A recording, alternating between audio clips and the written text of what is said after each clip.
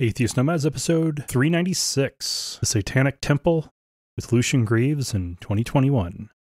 The podcast you're about to listen to includes cursing and talking about hoo-haws. Please be advised. Welcome to another episode of Atheist Nomads. I am Destin, and in a little bit I'll be joined by Lucien Greaves from the Satanic Temple.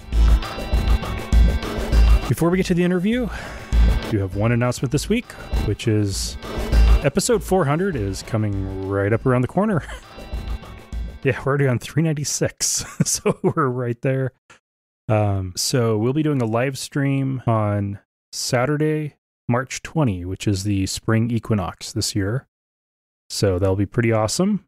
The timing works out pretty perfect for that, so might as well try and make that a little bit special. Have a 2021 equinox party celebrating 400th episode of the podcast in the 2020-2021 style. So sure, that should be a lot of fun. I did start the precedent with episode 100 of doing a 100-minute live stream, and then episode 200 was a 200-minute live stream, and episode 300 was 300 minutes, and episode 400 will be about an hour, maybe a little longer. It's going to be a normal episode. I'm not going to be trying to go 400 minutes. That would be ridiculously stupid and insane.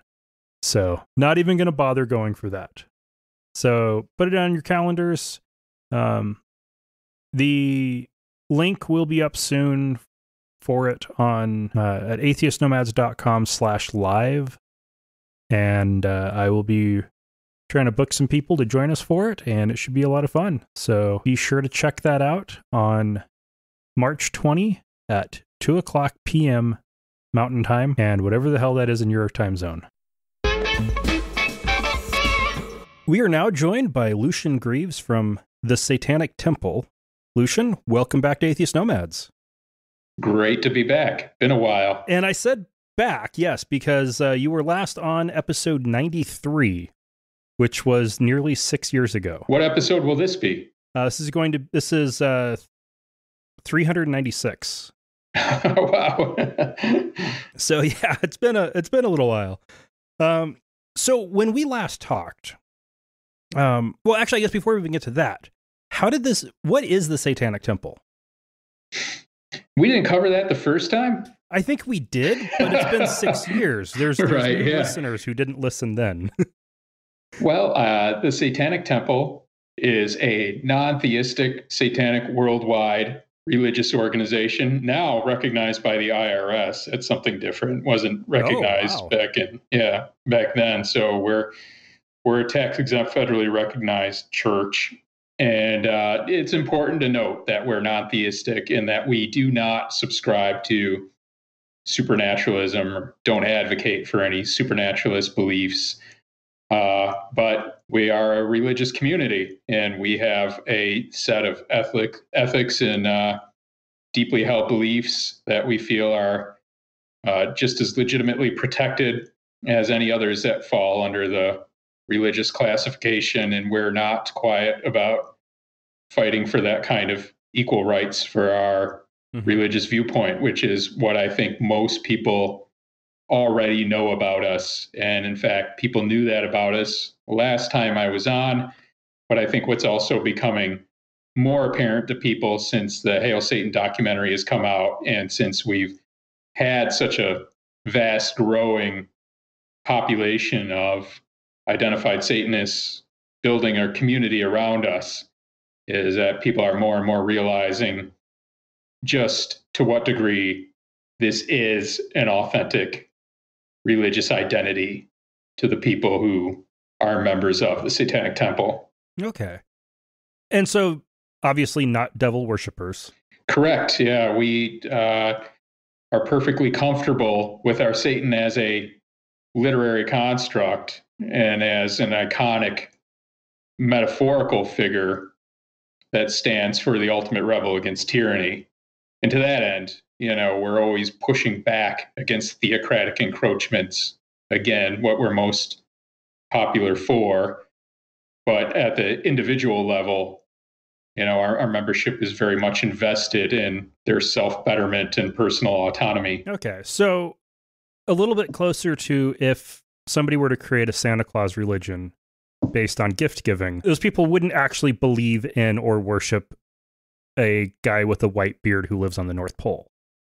It'd be a literary construct. More so like that than, say, the kind of rebirth of some of like the Norse religions. Well, or even similar to that, maybe.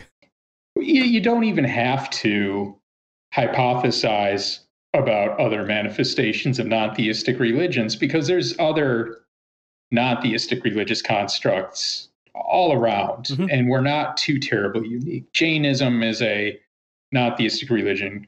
Confucianism, a lot of manifestations of Buddhism.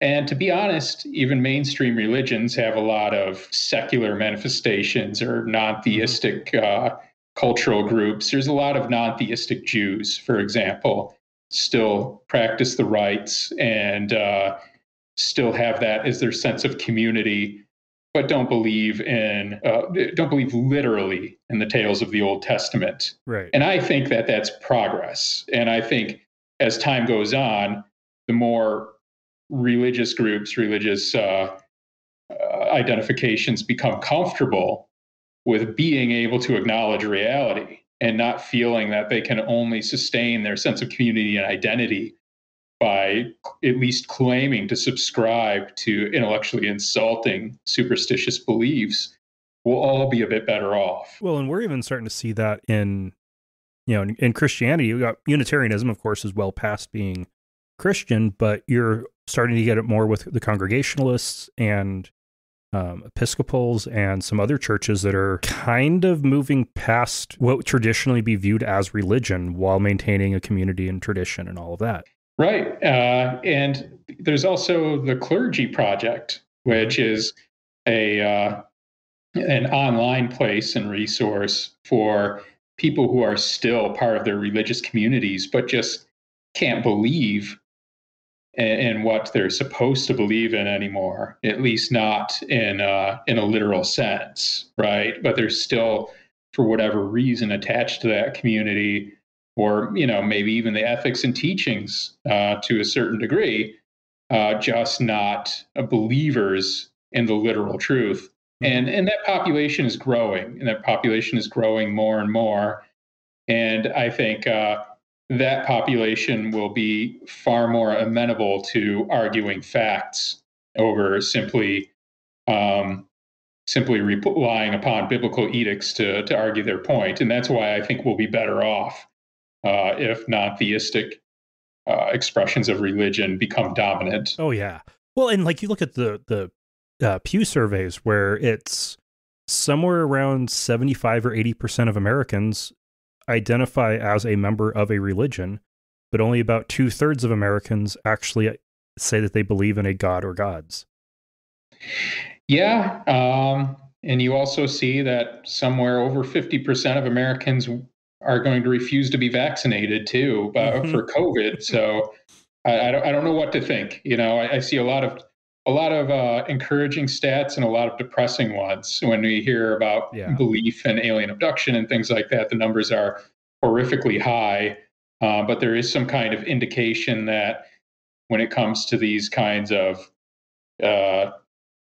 fundamental mythologies predicated upon religion, that the numbers are dwindling through time more and more as well. But at the same time, Christian nationalism is becoming or has become a very potent and harmful political force. And it's a real mistake, I think, to sit back now and celebrate the death of superstitious theocratic religion. Right. Because, the trends and demographics are heading the right direction. The trends politically are going the opposite direction. Right. Well, you had a real concentrated effort from different religious evangelical groups to insert themselves into politics. And, you might look at that as the last stand and say that this can't sustain, and this is kind of the death throes. But it could also really be an effective last stand that could lead to a revival as well. And it takes everything we have to push back, because my feeling is that, we really saw an attempt at the theocratic coup during the Trump administration. And you see the Capitol riots, you see people erecting crosses, dressed as Templars, and really explicitly, demanding that the United States be turned into a Christian nation. And when you see the kind of battles that the Satanic Temple is fighting, merely asking for equal access, where they open public forums to religious expression, we see, the bald hypocrisy in their arguments, their constitutional arguments, that they're just trying to defend religious liberty by opening up these public grounds for religious expression at all, because they absolutely deny that the Satanic Temple has any right to that type of expression. And they're very openly now advocating for exclusive rights or elevated rights for Christian expression. And now, before the Satanic Temple came along, the argument was always that they wanted to put up a Ten Commandments monument or put prayer in public schools or whatever, with the understanding that if other religious groups wanted to be involved, there's no problem there, because we have religious liberty and that's what it is. But they never counted on people actually expressing that, people demanding that. Then we came along, and what we're seeing now, and probably people don't realize because they might not follow these things as closely as we do, because we're on the front lines all the time, is that now the argument is migrating towards exclusive Christian rights. And the argument is being made that these Christian expressions are such an integral part of American heritage and history that local governments or government agencies do have a right to give them certain preference over any other type of expression, and that certain communities do have a right to claim majoritarian rule on these types of things and keep others out. And we're yet to see where those arguments will go. But given how many federal judges Trump put into place, we can't rely on the courts of law to be neutral. And even scarier is the trend towards using voter suppression and intimidation tactics and gerrymandering and court packing and all of that to ensure minority rule of a very specific Christian nationalist angle. Right. Well, that's part of the hypocrisy of the argument, too. Still, according to polls, a majority of people are for Roe versus Wade being upheld and not being overturned. And yet you have this very loud minority doing everything they can to overturn it, or to pass laws that make it prohibitive to exercise that right to get an abortion on demand. And they're making great headway, as we can see. And now, for the first time, really, since Roe versus Wade in the 70s, we're in fear of it being overturned by a dramatically conservative Supreme Court.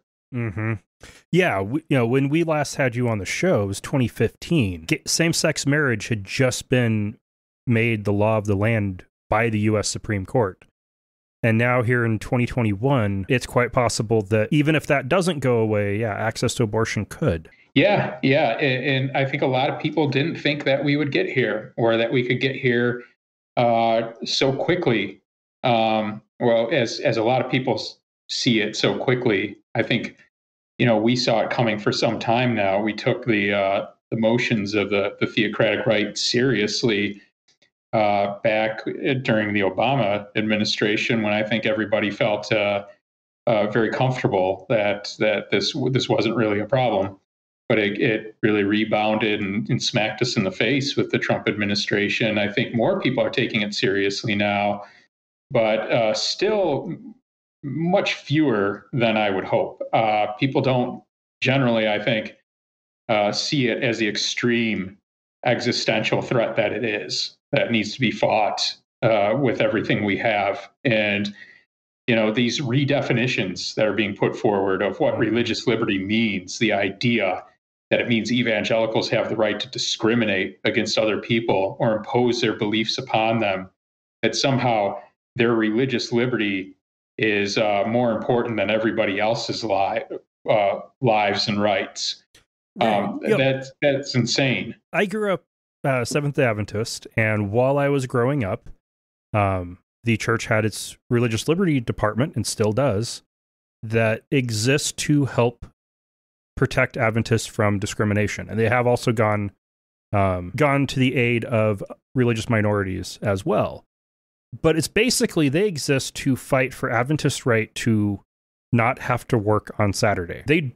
But that view, at least when I was a kid, was never that you have a right to make sure your employer doesn't open on Saturday. And that's a huge difference.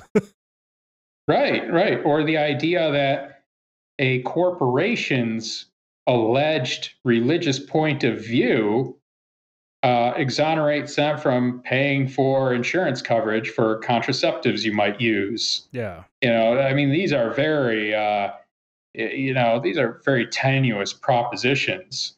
However, the Satanic Temple will go to court, and all of a sudden, there's these very direct and important questions about whether or not what we're asking for is something prescriptive within our tenets or our practices or whatever, and there's no question about whether Hobby Lobby can actually claim to have a set of religious beliefs, or if there's anything in the Christian religion that would prevent a corporation from paying for somebody else's insurance coverage that includes contraceptives.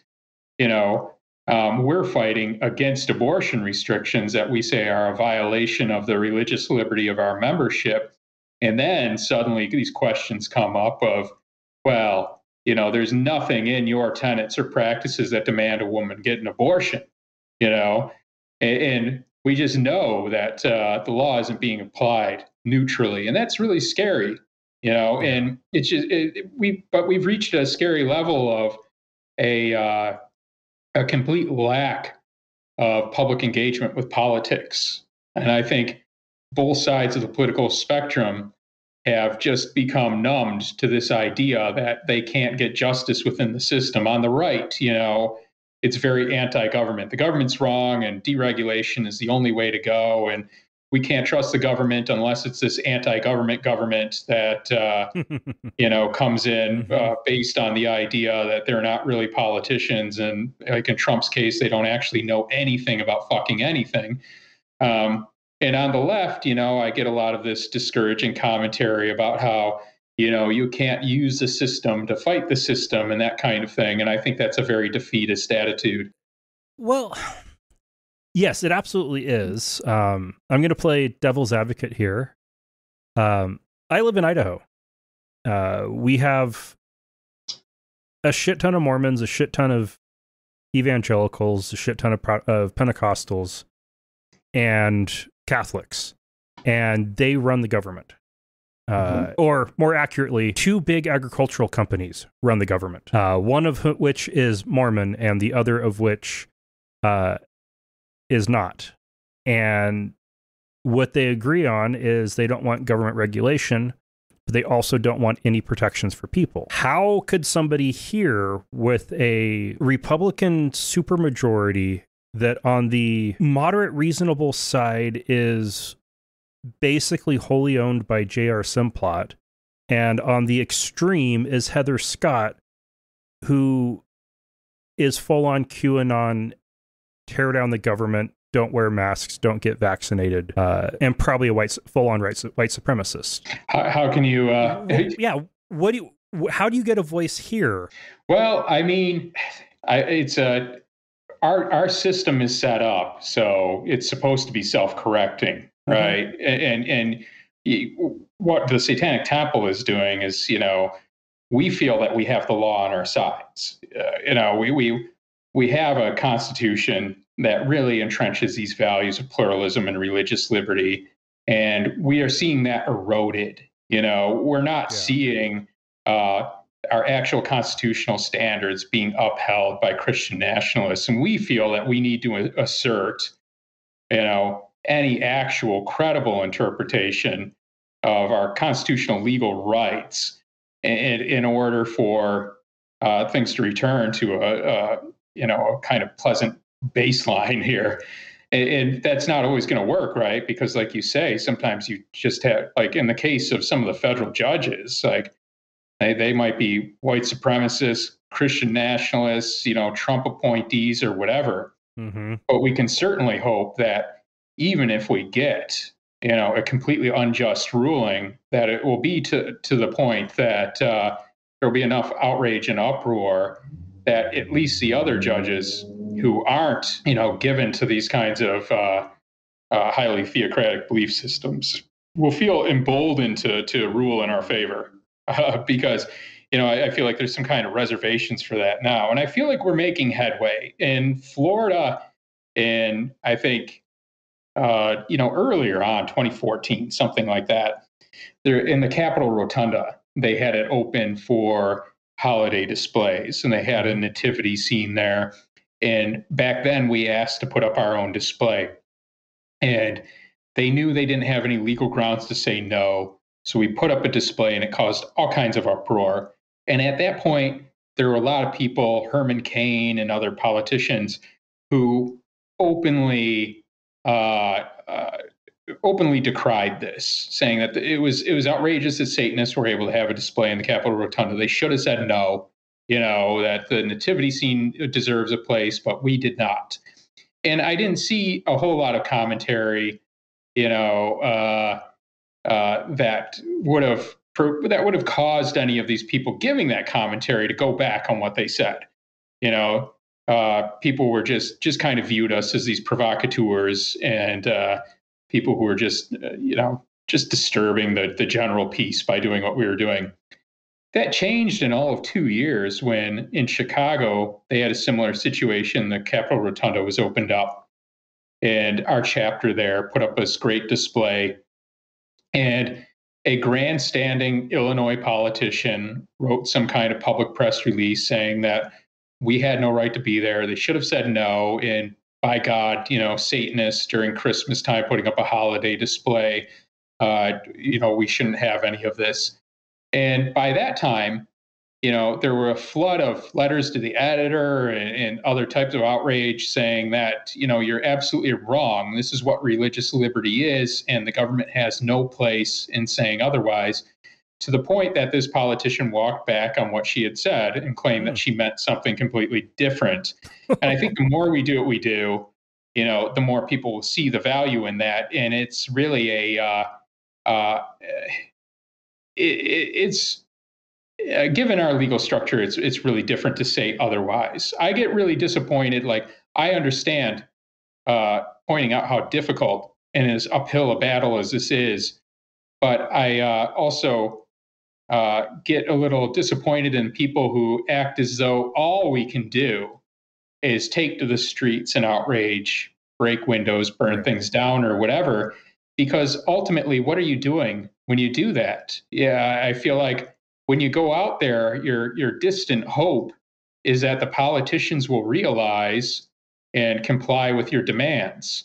Mm-hmm. And I think there's less chance of that, of people complying with the demands of violent protests than there are with people complying to our demands when we bring them into the courtroom and have our demands aligned with what the law actually is.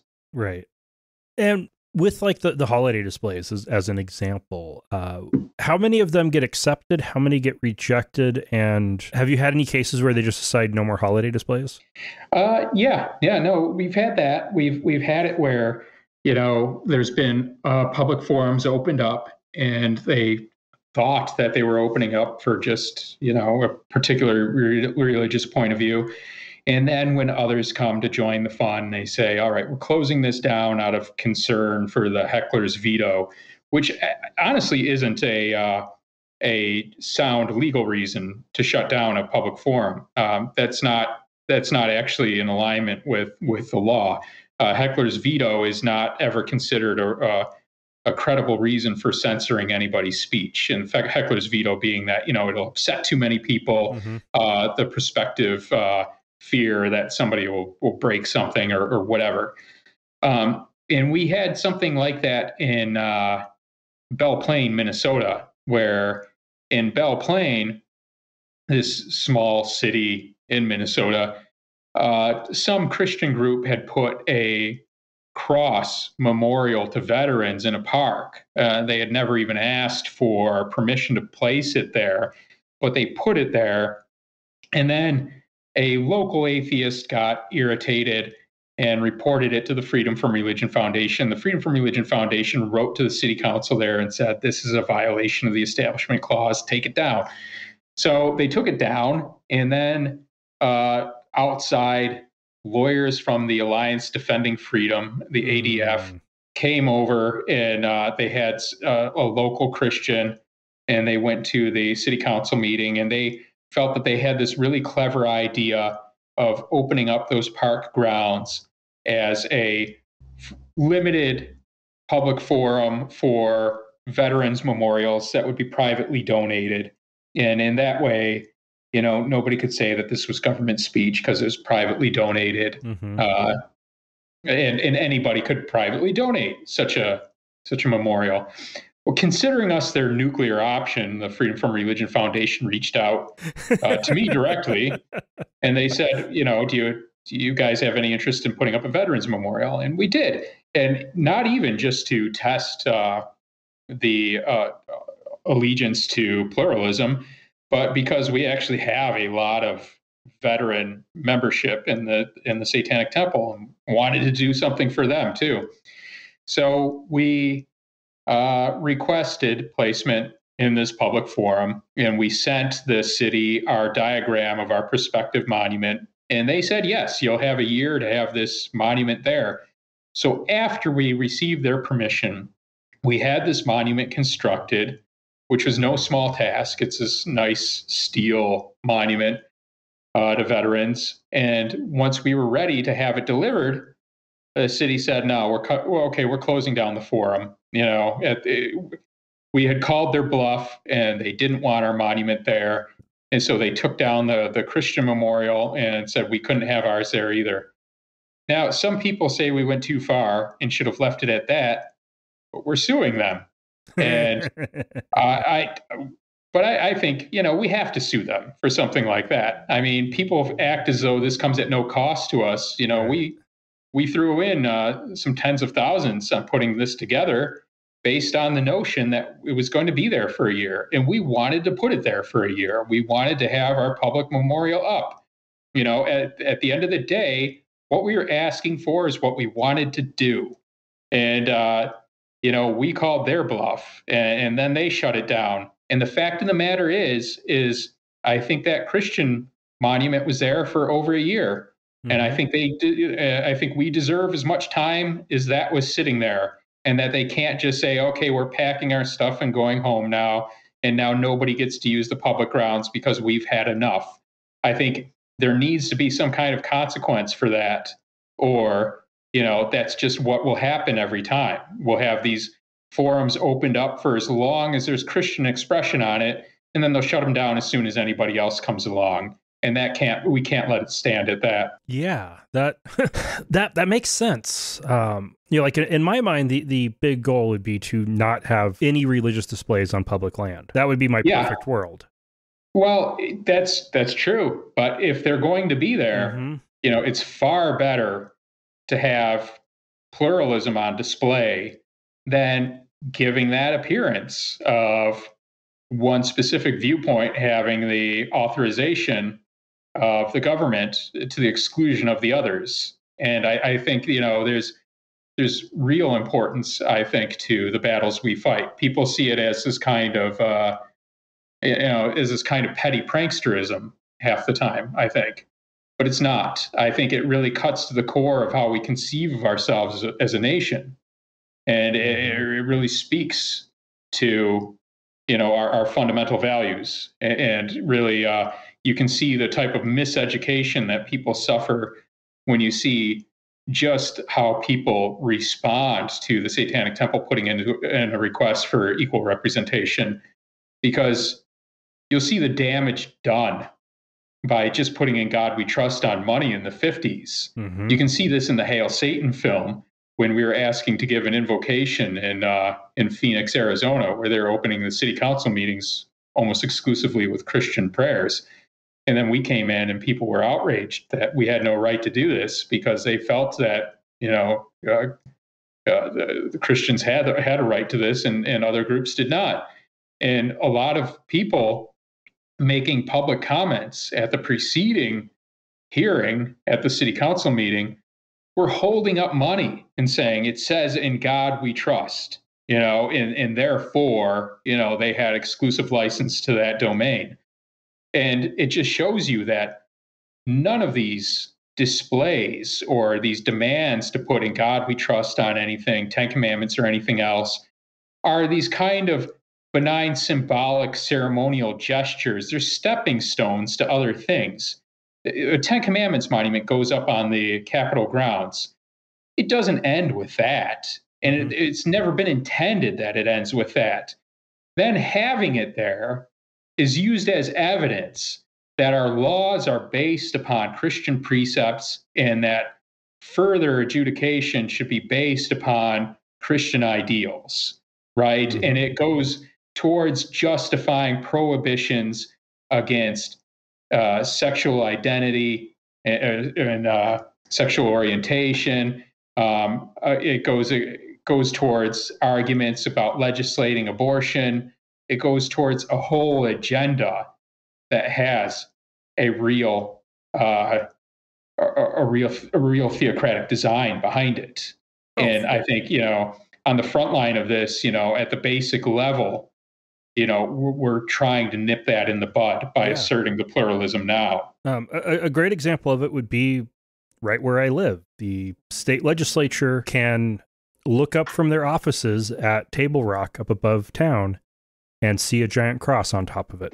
And it was an illegal it was illegally placed on public land. And then there was an illegal land sale that by the time there was a lawsuit about that, it had been 20 years and the courts basically said it was too late. It was private property.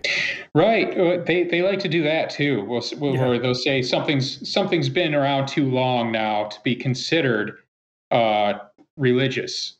Somehow it's secularized through time because it becomes a historical landmark. And we saw that in, I believe it was Maryland, Bladensburg. There's a big concrete cross, and it was a cross erected to honor World War I veterans or fallen soldiers from World War I.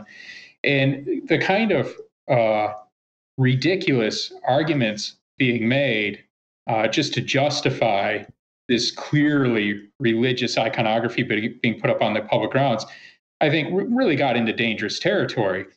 It really put the burden of proof somewhere where it didn't belong. I think if you read the opinions put forward, the majority opinion put forward as to why they allow that cross to stay. For one, they say it has the secular purpose of worshiping, the fallen soldiers, and the grave markers were often a cross or whatever. And they say that it's a historical landmark now because it's been there for so long. It's been there for like 70 years or whatever. But if it was illegal then, it's illegal now, and I don't see how you can say that something gets past some kind of statute of limitations on something like that. Mm-hmm. But the argument that there was no evidence of discriminatory intent is what really bothers me, because we're seeing that more and more too, to the point that it feels like the courts are going to side with these kinds of evangelical encroachments so long as nobody involved is explicitly on record saying, we're going to put this Christian monument, memorial, or other type of expression here in public because fuck everybody else, and Christianity is the best and everybody should be a Christian. There's no acknowledgement to the fact that it can be discriminatory regardless of the intent of the people who put it up, that it just can be discriminatory in fact, that it can create a discriminatory environment. And I feel like it's kind of a novel legal theory to say that discrimination doesn't exist unless somebody openly and flatly states it on the record. Yeah, and the Supreme Court's also been presenting this crazy idea of hostility towards religion as a problem. Right. And their notion of what's discrimination or, what's hostile to religion is sometimes just the basic lives and presence of other people. And when it's most infuriating is when they are making arguments for the discrimination against people of certain sexual orientation or identity. And, religious liberty was never supposed to mean a diminishment of anybody else's liberty. And to contextualize it like that, I think is just an outrageous insult to everything we were premised upon. And that I think goes back again to, getting the system to recognize what the system is and litigating these types of things. I get really disappointed when people pretend like that's the kind of system we have and that this kind of system is given to this oppression. It's not. I really feel like we're explicitly a nation that respects pluralism. We haven't done a good job of it, but we need to demand it. And we really do have the fundamentals of law on our side. If you're having to try to make an argument that you are opposed to religious influence in government or pro-religious action of government because it violates the Establishment Clause, but you have to simultaneously argue that your argument, which is inherently in the negative, doesn't infringe on anybody else's religious liberty and isn't in any way hostile towards religion, which if it's American Atheists or Freedom from Religion Foundation, it's definitely going to be viewed as hostility towards religion. Well, Catherine Stewart is author of a book called The Power Worshippers, and she also authored a book called The Good News Clubs about these evangelical school clubs being placed into public schools. And she pointed out that the Good News Club's Supreme Court ruling, which ended up being, finding in their favor that they had a right to put these religious clubs in the public schools because to not allow that was religious discrimination, was part of a real downward spiral of turning religion into this kind of super class, right? Yeah. Like religion now has expanded its free speech rights in the context of religion that other people just don't have. And it was never discriminatory for schools to say that they weren't going to have religious clubs in the schools. They can categorically deny certain things. They can say that they're not going to have political clubs because they don't want to deal with the communist kids club, the Nazi kids club, whatever, because they open that door. They should have to accept any of those, and they don't want that, and for good reason. They shouldn't have it, and they shouldn't have to manage that kind of controversy in the schools. You can categorically say you don't have religion in the schools in the same way. When it's religious discrimination is when you say we'll allow religious clubs, but only Christian religious clubs. And, following the Supreme Court ruling that said it was religious discrimination to not allow the Good News Clubs, what happens? The Satanic Temple comes along with after-school Satan clubs, where we were clear that we weren't even going to talk about items of religious opinion, but just wanted a counterbalance to the Good News Clubs where kids could engage in self-directed learning and build their critical thinking skills. And yet this is considered outrageous. They don't want a satanic club in the schools, and they don't, and they deny that they opened the door for that by having the Good News Clubs there to begin with. That's religious discrimination. It was never religious discrimination to say no religious clubs. It's religious discrimination when they say the Satanic Temple is not invited and need not apply. And that's the situation we're in now, is getting people to see that, getting people to learn that, and getting people to realize that. Well, and the beauty of your position in all of this is it's a positive argument in favor of religious liberty. Right. We really do stand for religious liberty. And that's why I'm infuriating to some of the conservative talking heads when I go on their shows, because it makes them very uncomfortable that I'll get on Fox News or whatever, and I'll be using the language of free speech. I'm using the language of religious liberty. I'm using the language of constitutional rights. And they want to use those arguments. They've always used them disingenuously, though, and they have a real difficult time of it when I come on, and that's the rhetoric I'm using because they feel like it's been stolen from them. And if you want to see some comical examples of that, go to YouTube and check out both of the times I was on the Tucker Carlson show and the ways I made him made him grapple with his cognitive dissonance. He really seems to be the new Bill O'Reilly. Oh yeah. No, I honestly didn't realize he was as bad as he was, even at the time I had done both of his shows.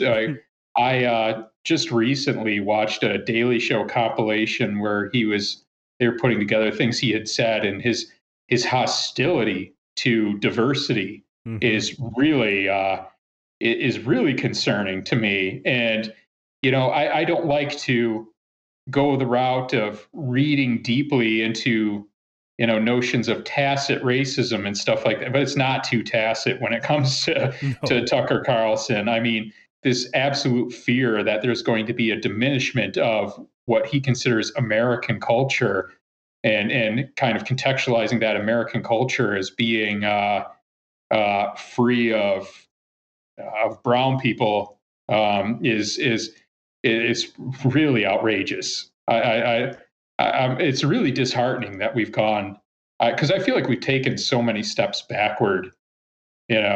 A lot of people will say that it's always been this way, but I don't feel like it was this bad just pre-Trump. No, like one way I know I've been. I feel like people even on Fox used to lose their jobs for saying the type of stupid, crass shit that Tucker Carlson says now. They had to use code words to say white supremacist stuff on TV. Yeah, but if they failed to, at least people got in outrage enough and advertisers pulled out. Now it seems like it's the norm. Now they can say it openly.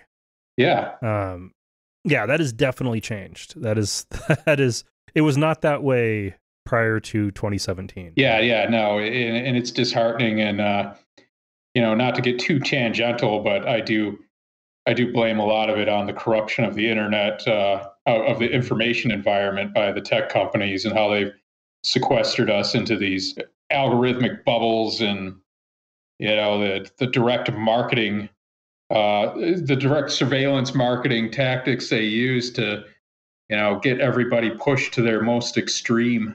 Yeah. Which theoretically should have been good for you. It doesn't seem like it has, though. Yeah, no, well, it's so bizarre. Like I was kind of alluding to earlier, I feel like we're at this point now where we feel like we're the ones trying to be the adults in the room. You know what I mean? Like the Satanists before felt like the outrageous freaks and the rock stars, Yeah. And now I feel like we're the ones saying, like, all right, everybody take a deep breath and try to think about things in the context of following things in a principled way. And let's all, and let's acknowledge that there's no more adults in the room anymore, and that we need to clean up here, and be responsible for our own lives, because we've seen such an abdication of that at even the highest levels, that everything's been turned upside down. And I don't know where that ultimately goes, but it might lead much quicker to the possibility and prospect of somebody openly being a Satanist and running for office. Yeah. Huh. It's a lot to consider. Yeah. And it is crazy that because what you eloquently said about we need more adults in the room.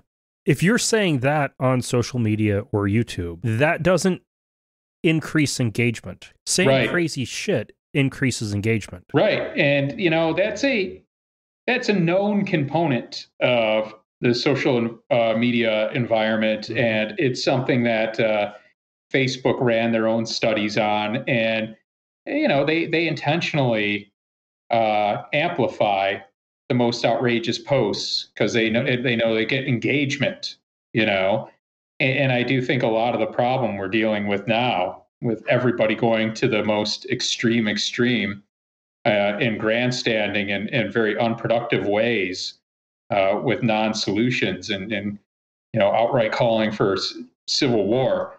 It is a real product of that. The gamification of opinion, all boiled down to 140 characters or whatever else, has been. I mean, we're seeing the outcome of that now, and seeing just how important this kind of bizarre propaganda, even unconscious, the algorithmic propaganda cycle, how destructive that is. And something needs to be done to rein that in. If the Biden administration doesn't work quickly to start regulating the tech giants, things aren't going to be better. And I'm really afraid of the next GOP president, because the best thing about Donald Trump was that he was really stupid, and that he really wasn't able to see through a lot of his ideas, if he had ideas at all, other than just kind of elevating himself as this king of the United States. What I fear is that Trump showed the next person who's going to be a lot smarter just how much they can get away with. And it's a lot. All it would have taken would have been a little better organization on January 6th, a little better cooperation with their allies that they had in Trump's people's allies in the Capitol Police that helped them, and a little bit of coordination with the right person in the military, and it would have been a successful coup. Right. No, and that's part of the argument, that the best thing about Trump was how dumb he was. He was completely incapable of building the proper alliances that would have seen this kind of coup through. He definitely had the will for it. He just didn't have the wherewithal. He didn't have the wit, and he didn't have the organizational skills. He's a complete idiot, and anybody who thinks otherwise is an idiot too. But like I said, the next person who comes around could only be smarter than Trump. But Trump laid a real groundwork in just showing how far you can go and get away with it. Right. And even in like the best case scenario of what a Mike Pence presidency, as an example, would look like, one area that has me kind of worried is the necessary regulation that we need Biden to do to fix the issues with the internet could very easily give whoever follows him the opportunity to turn it into a tool to punish anybody who's not a white Christian. Well, there is precedent for autocratic regimes using the tech giants to support their regimes. And there's been a lot written about that, and about how certain governments have essentially taken over Facebook in their countries, or certain parties have, and Facebook's done almost nothing to mitigate that. And we have these kinds of show hearings in Congress where every so often they'll have the tech giant CEOs come in and ask them to explain certain things, where, I mean, at a certain point, I'm not sympathetic to the CEOs, but just the same, you can't expect them to self-impose any limits on themselves, because they know they're in a Darwinistic environment where if they don't do it, the other guy will. And if it's going to get them ahead, they'll be beat out, And I was reading a book by, former head of the FDA, who was talking about how, a lot of companies that engage in unsafe practices with their products, have carcinogens in them or whatever else, they are not always opposed to being regulated, and they're not always kind of pushing back against it, and they don't always dislike the idea, but until they're regulated, they're simply not going to be able to follow this kind of self-regulation, because, like I said, then it just gives somebody else the advantage, and they want a level playing field. There was a book called, I think, The Darwin Economy, that was talking about a certain point in time in the NHL where some players were wearing face guards and others weren't. And the ones who weren't felt that it gave them a mobility advantage.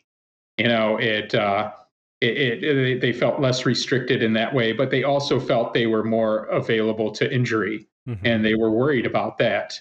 And they were all almost universally happy when the NHL said, all right, you all have to wear face masks, because then they felt they weren't at any disadvantage by using it. They just felt that they were safer.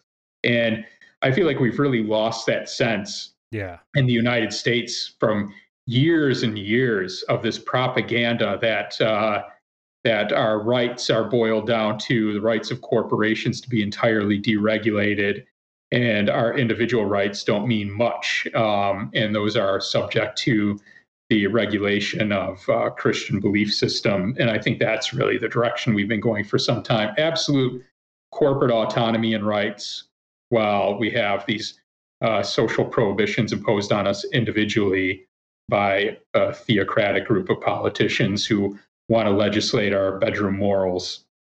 Yeah, well, and like I used to work for one of the most heavily regulated industries. It's part of the biologics subset of pharmaceuticals, where every imaginable element of it is regulated and inspected. And we had inspections from the state, we had inspections from the FDA, from industry organizations, from the European Medicines Agency, from customers. Like, we got inspected all the time.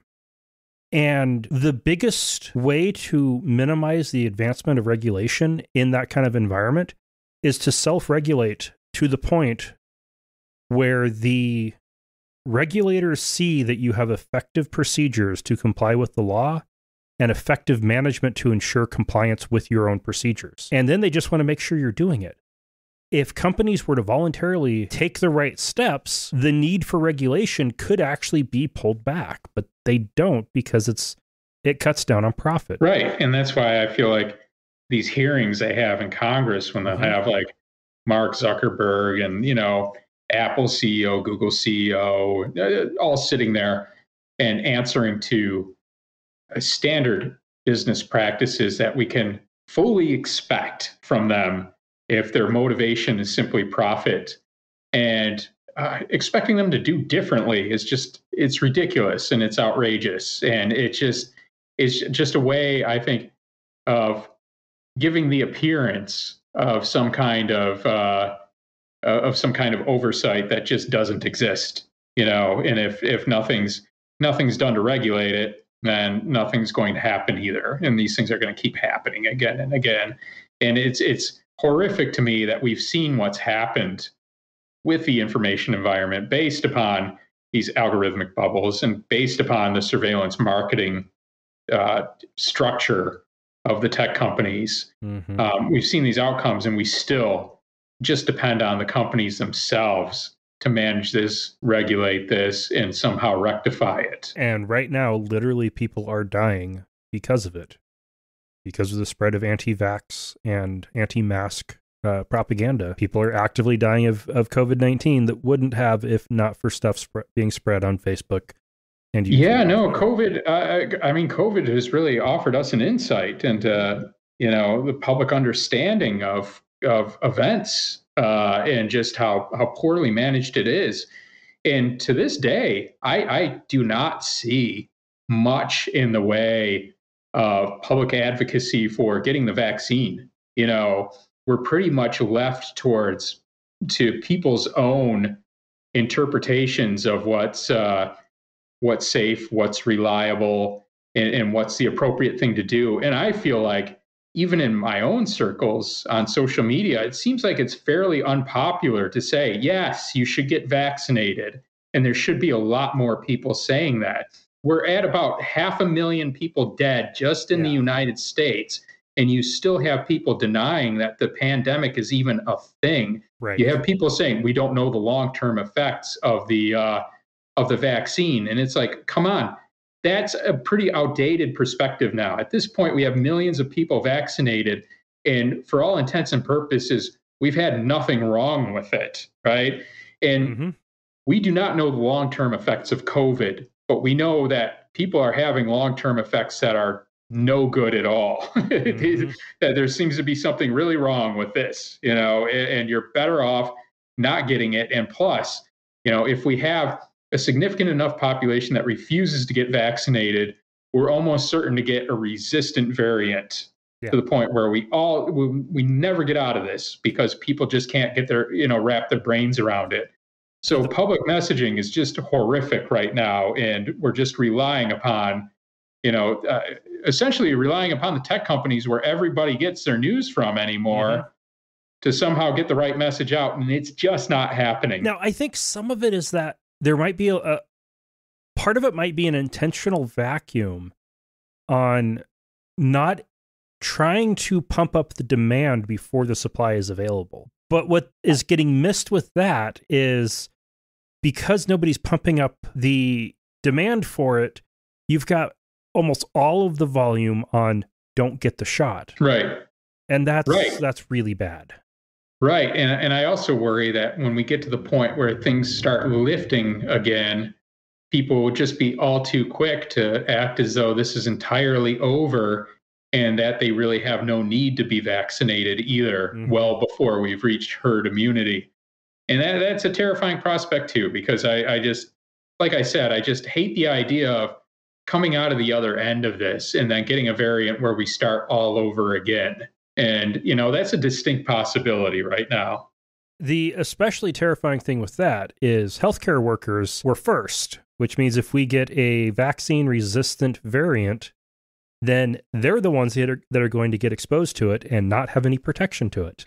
Right. I'm also, I kind of tangentially, I'm kind of disappointed in the way we treat retail workers around here. They're not anywhere on the schedule. You have people who live their lives and earn their wages by serving the public, and they're expected to go out and be exposed to that, and they just have to wait in line like anybody else. We have a real history of just shitting all over retail workers, and I don't know what that's about. People need to stop that. Right. Well, my official position on it is you get the shot when it's your turn to get the shot, and it's not up to you to decide when it's your turn.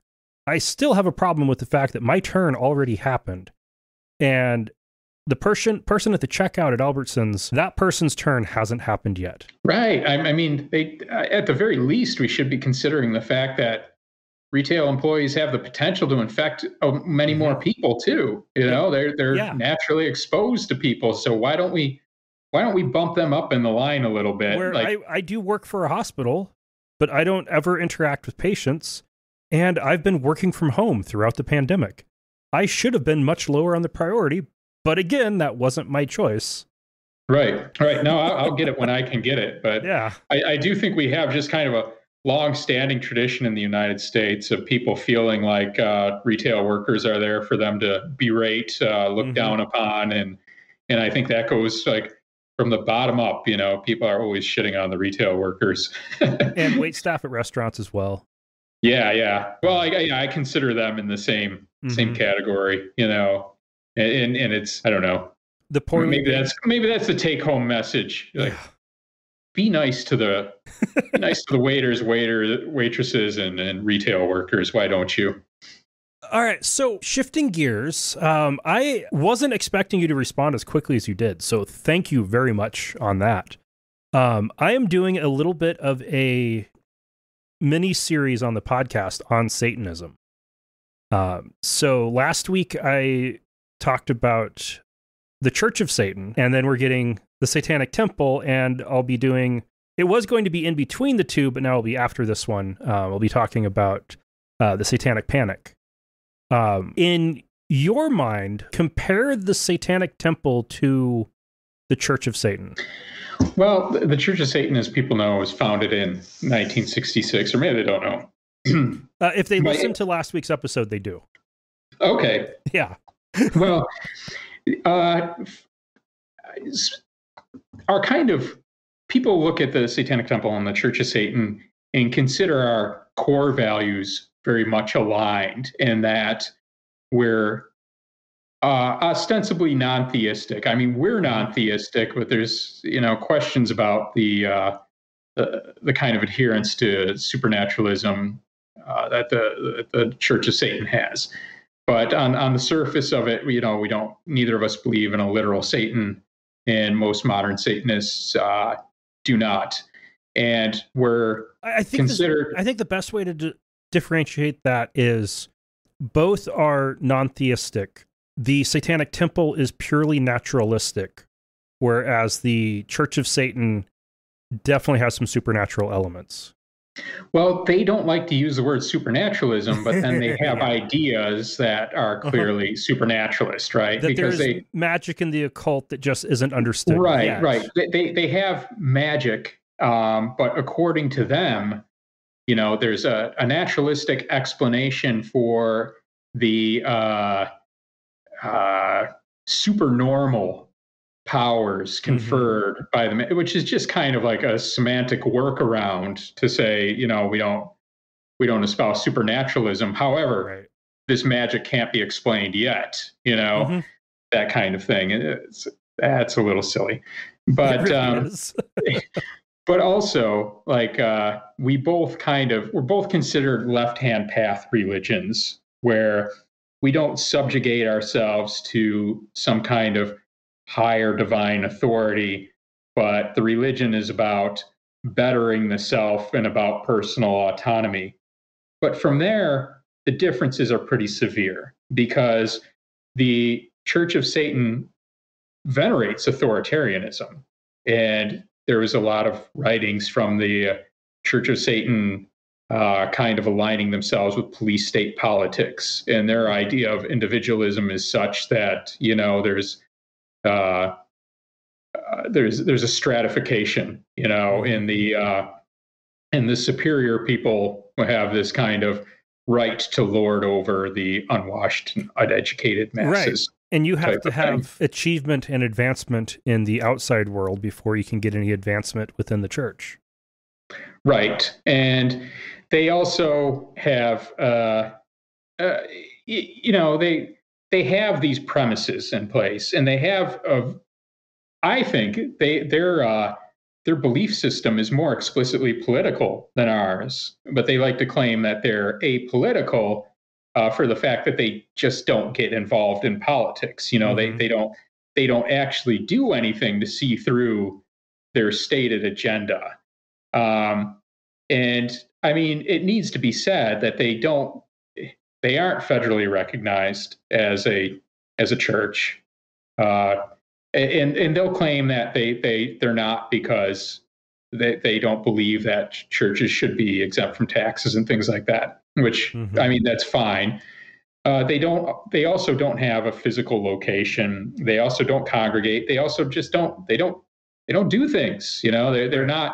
They claim they could be considered a federally recognized religion, but they don't meet any of the criteria. And I know this because we do. We filled out those materials and we know what the points are. So at this point, the Church of Satan is kind of a website and a Twitter feed, and I don't think they would exist if it weren't for the internet now. So it's greatly diminished from what it was back during Anton LaVey's heyday. Oh yeah, it's pretty much a Twitter feed now. I don't see much more evidence that there's much else to it. They have a website where they sell membership cards for over $200, and I wouldn't be I don't care if there's varieties of Satanism, right? I'm not here saying the Satanic Temple is true Satanism or whatever, but the Church of Satan will definitely do that. They say that we're not real Satanists because we're not LaVeyan. And now, they're pretty much their primary activity is decrying on Twitter the things that the Satanic Temple does. And and sometimes to me in the most disgraceful ways, like when we were fighting abortion restrictions in Missouri, the Church of Satan was direct tweeting to the Attorney General over there, making the case that we're inauthentic, trying to undermine our case. Oh, wow. That kind of thing. And those are the types of things I have no real sympathy for. I would not be motivated to speak ill of another organization, but at the point where they're really trying to undermine us in our fight for keeping equal rights for people, And, especially for the rights of individuals to identify as Satanists and to have other self-identified Satanists trying to undermine that for some type of feeling of being upstaged or something like that. That's that to me, I can't justify. Yeah, and the Church of Satan pre-existed the Satanic Temple by quite a few decades. Did they provide any inspiration, or was it purely coincidental to go with Satan?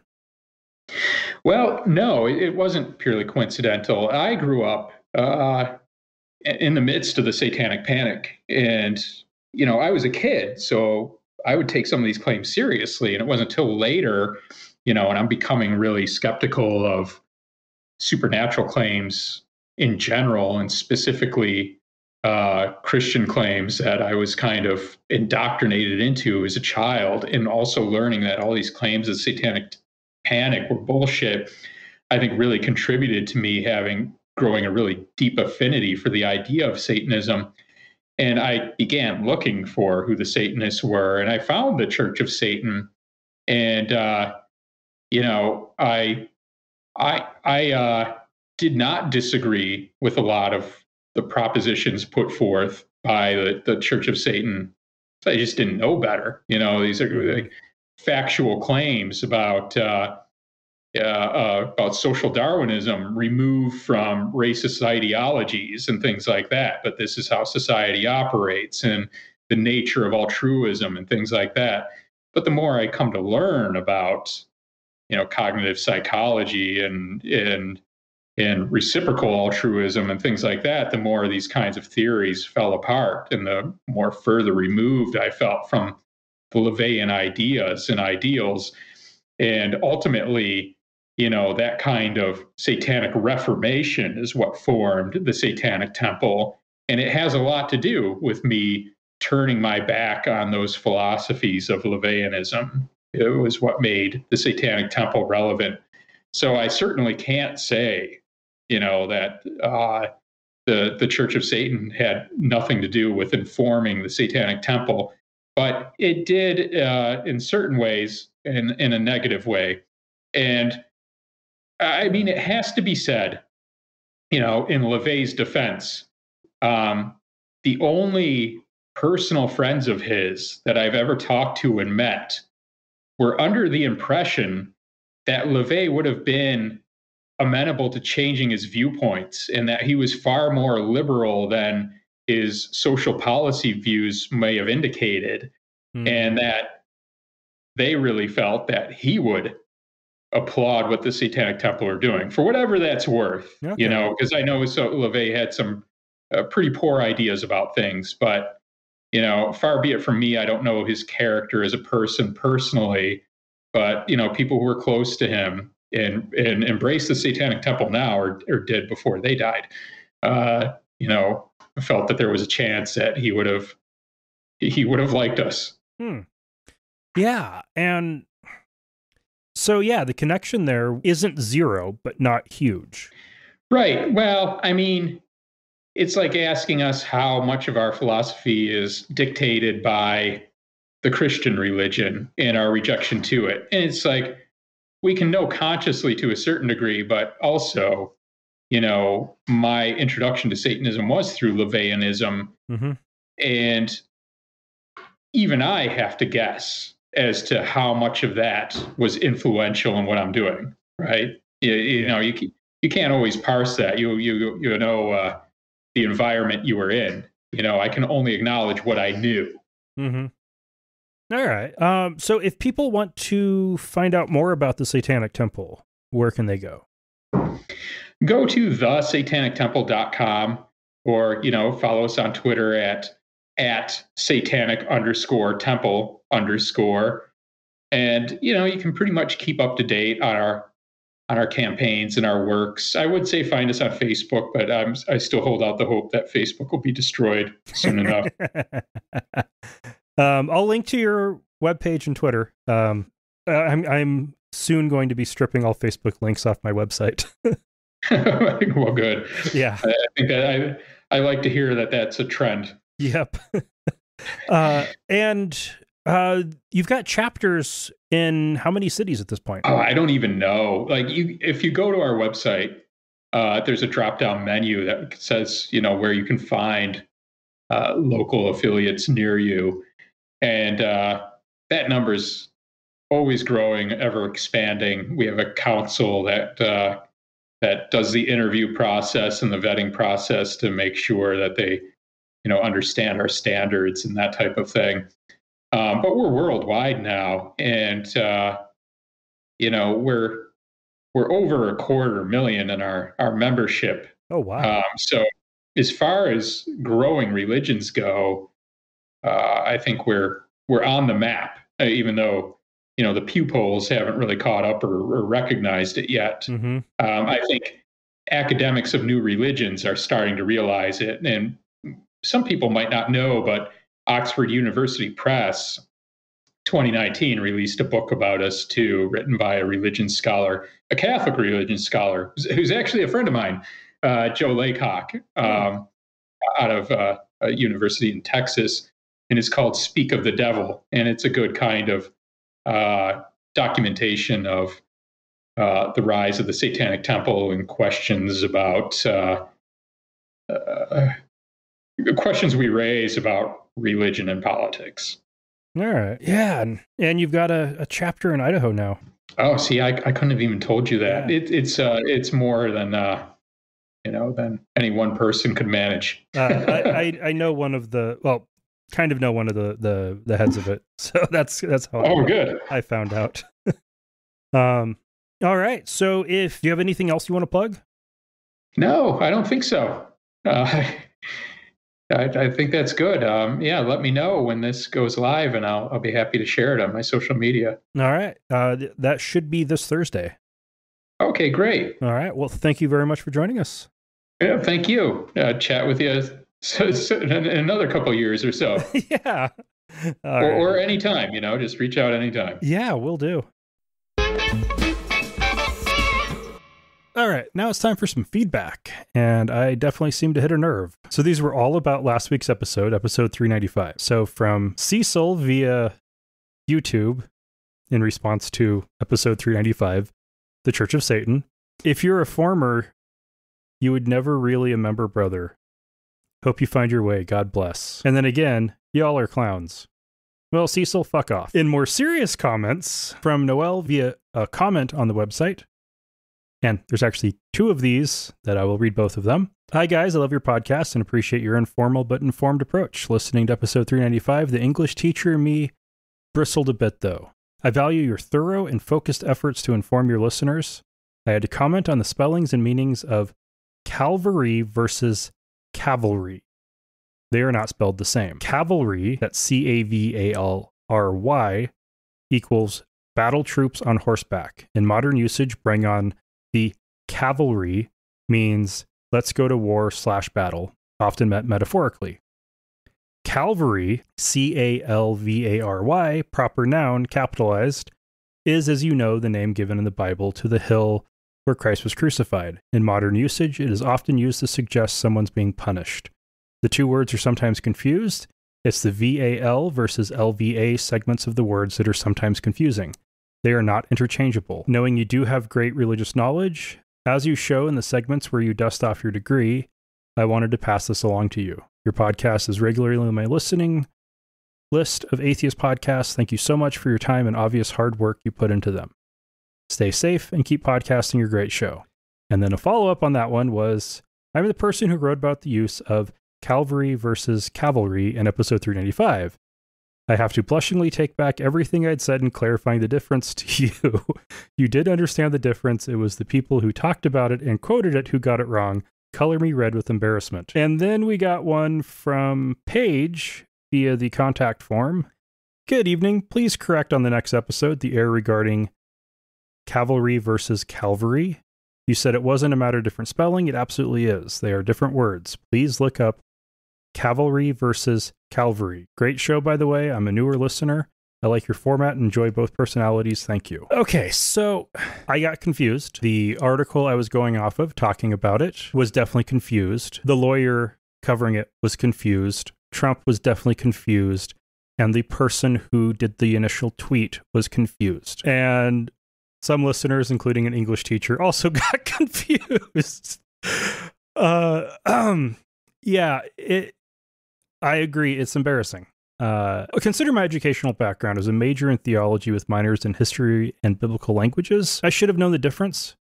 My favorite stuff in history was all the military battles, especially the ones with cavalry. I had had just enough to drink and was just tired enough, and the articles were just confusing enough that I couldn't keep that straight. VAL versus LAV is something that has always been hard for me. Those kinds of arrangements of letters. I got tested in college for dyslexia, and turned out, no, I do not have dyslexia. I do have a tendency to transpose the second and third letter, but that's not dyslexia. My English teachers all were super frustrated with how I did in English classes because of the crazy amount of mistakes I would do. I did great in all the other classes. I just always did terrible in English. And then I took Greek, and that helped how well I do with the English language. I had to learn a lot more English grammar and stuff. Didn't help with spelling, that's for sure. And then I studied Hebrew. And when you're looking at ancient languages, and especially ancient Semitic languages, where the vowels all shift around, and even with Greek, with the conjugations and declensions, the words change, the letters all change. Any improvement in my spelling in college was destroyed by studying dead languages. It is something that has always been a source of trouble and embarrassment for me. I did blogging for a while, and it's one of the reasons why I went ahead and stopped doing much blogging and switched more to doing podcasting. Because there'd be times where I would have to go with a much simpler word than what I wanted to use, because I couldn't figure out how to spell the word unless it was a super academic word that nobody's going to understand. It was just one of those kind of middle ones. I couldn't spell it well enough for spell check to help out. And that's a problem I've always had trouble with. So I'm sorry about the confusion. And yes, cavalry and Calvary are different. And then Paige sent another message using the contact form on the website. How can you say religion and politics are not completely intertwined? Paraphrasing. The reason Republicans are pushing the laws they are is basically because of the religious beliefs, patriarchal, anti-women, anti-LGBTQ, anti-people of color, anti-bodily autonomy, anti-science, anti-secular education. I understand that you don't want to get too political, but you cannot say they aren't related. We are where we are in nearly all societies on this planet because of patriarchy and the holy books that they use to support their vile actions. Still enjoy your podcast. All right, Paige, in your last comment, you did say that you are a relatively new listener, which means you have probably missed on how often I say that the Republican Party has been completely taken over by evangelicals. There is, I have never said that that religion and politics are not intertwined. There is a lot of that.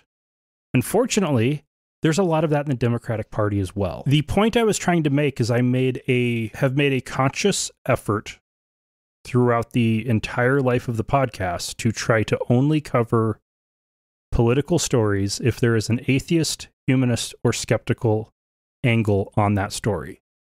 This is not just a politics podcast. I had thought about doing a politics podcast, but I decided to stick with this because it's important to keep the focus on political issues that are relevant to atheism and humanism and skepticism. So examples would be tax plans. Usually, most of them are not necessarily relevant to atheism, humanism, or skepticism. So that's outside of the purview of this podcast. Trump's Muslim ban was definitely a church-state separation and humanist issue. So we did talk about that. Politics and religion have always been intertwined. We need to fix that. But a big part of trying to fix that is making sure that people are paying attention to where they're intertwined and not saying it's all completely 100% intertwined. We need to get the wall of separation rebuilt, and we need to get the parties way more secularized. The current issue, best I can tell, is that Republicans are the God Party, and Democrats don't want to be viewed by moderates as being anti-religion. So they're embracing more and more religion. We need that to not happen. We need to make sure that we're calling out Democrats when they are pulling up, spouting off religious bullshit. But we also need to get back to a point where the Republican Party is not just a tool of evangelical and conservative Christianity. And if we just blur all the lines, we're never going to be able to fix those issues.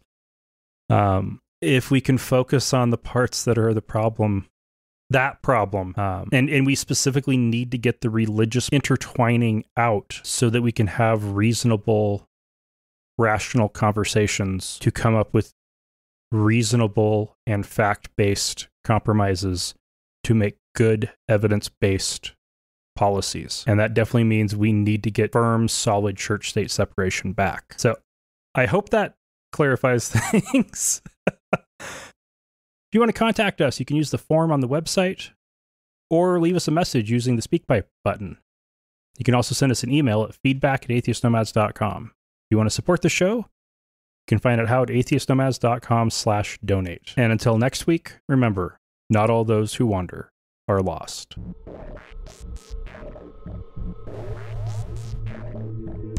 Thank you for listening to another episode of Atheist Nomads. You can find show notes and contact information at atheistnomads.com. Follow us on Twitter at Atheist Nomads, and like us on Facebook at facebook.com/Atheist Nomads. Please subscribe to the show in iTunes, Stitcher, or your podcatcher of choice, and while you're there, feel free to leave us a review. Theme music is courtesy of Sturdy Fred. Until next time, this has been the Atheist Nomads.